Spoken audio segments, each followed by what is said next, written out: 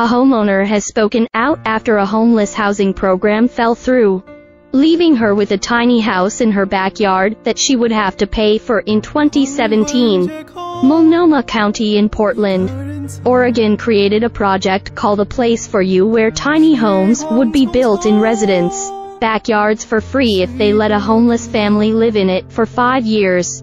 I think it was all set up to be successful, and then the ball got dropped. Homeowner Martha Chambers told local NBC affiliate KGW, "I'd have to say it was a failure." Chambers was one of the first homeowners to partake in the project.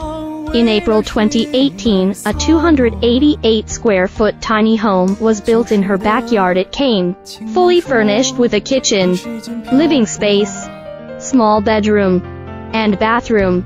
The total budget for the program was initially estimated at $550,000. According to a 2018 report by Multnomah County, it was funded by Multnomah County, the Joint Office of Homeless Services, and the Meyer Memorial Trust. "I thought, wow, this is a great idea, and I get to keep the house at the end." Chambers explained within 2 years, the family living in Chambers' tiny home moved out after stress among neighbors arose. And then the COVID-19 pandemic started. Chambers never got a new family in the tiny home. "I felt abandoned," she said, claiming that there was not a lot of support or follow-through from the project's organizers. Chambers ended up buying the tiny home from the nonprofit Join, which inherited the project.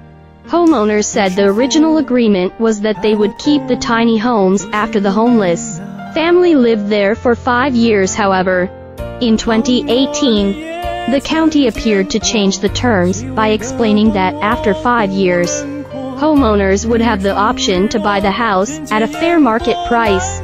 According to KGW, 3 out of the 4 homeowners who were picked for the program saw their families leave the tiny houses.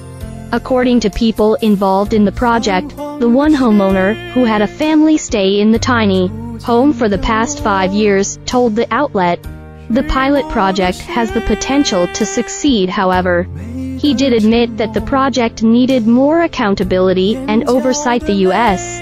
Sun approached the Multnomah County Communications Office for comment.